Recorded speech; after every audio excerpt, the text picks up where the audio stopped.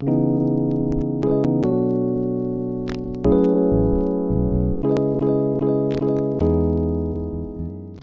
guys, I'm really excited about this medical misconception. We got our first emailed in question, and I was really excited about it because it kind of goes along with the theme that we've already been talking about with Draymond Green.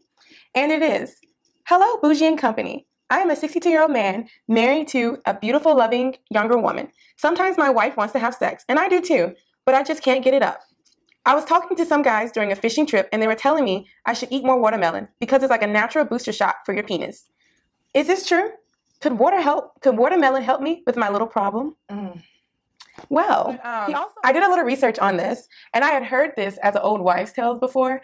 I bet this guy is from down south because I've heard this from Southern men a lot. Okay. That the reason why there's so much watermelon at picnics and get-togethers. I'm out. Serious. No. The reason why there's so much watermelon at picnics and get-togethers is because it's like a natural aphrodisiac. I've heard this a lot. And so I did some research, and I actually looked into medical journals. And there are some medical journals dating all the way back to like 2008. One at a school in Texas did a study where watermelon actually increases like the libido, but it also helps with erections. So it's not necessarily that much. It's not like you have to eat a whole bunch of it or drink a whole bunch of it.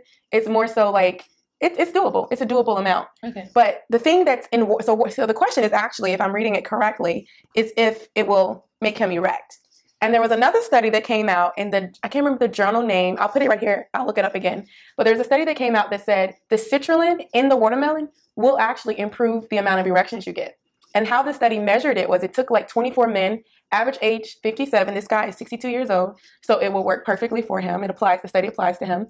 And they measured they asked ahead of time, how many erections do you get? How much sex are you having? How often is it? And how pleasurable is it? And kind of questions like that. They also measured the erection, the amount of the erection, like the quality. Okay. And they measured that 0 to 4, 0 being not an erection at all, and 4 being completely erect. Right. And on average, these guys were like at 3, and some at 2, but on average at 3. So what they did was they put them in a study, and they found out by introducing the watermelon, some people ate watermelon. I think most people were actually drinking the watermelon. And they found out the average went from 3 to 4.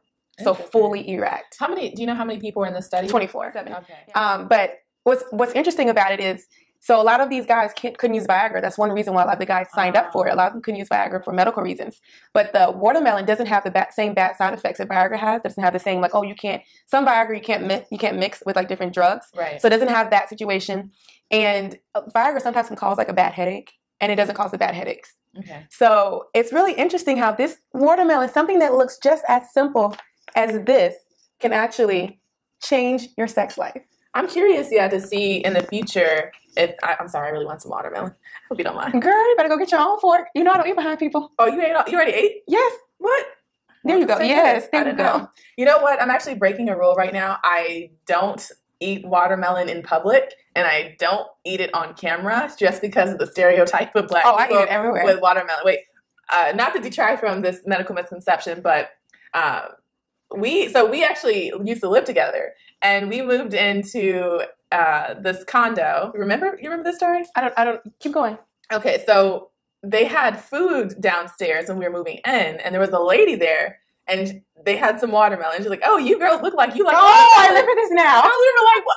How dare you grab a piece of watermelon?" I remember this went now. Upstairs. That was some nasty. We didn't eat it in front of her. We were like, "Oh, we might just take a couple of slices, just 1 or 2." But she was like, "You girls look like you like watermelon." We might just take 1 or 2 here or there. And we were like, as soon as we hit the elevator, we were like, "Oh, this is not sweet." It was not. It was like a light pink, not a dark pink. It wasn't ready at all.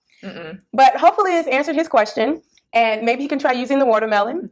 Hopefully, this helps. Let us know if you have any other questions. Email us or record yourself like he did and send it to us, and we'll keep answering your questions. But until then, I'm going to just eat me some watermelon. Bon appetit. Okay. All right, y'all. I guess I'm going to go ahead and move on to the next topic because she's having her own orgasm. I didn't know that watermelons cause that as well. I feel my libido increasing already. Yeah, we got to hurry this up.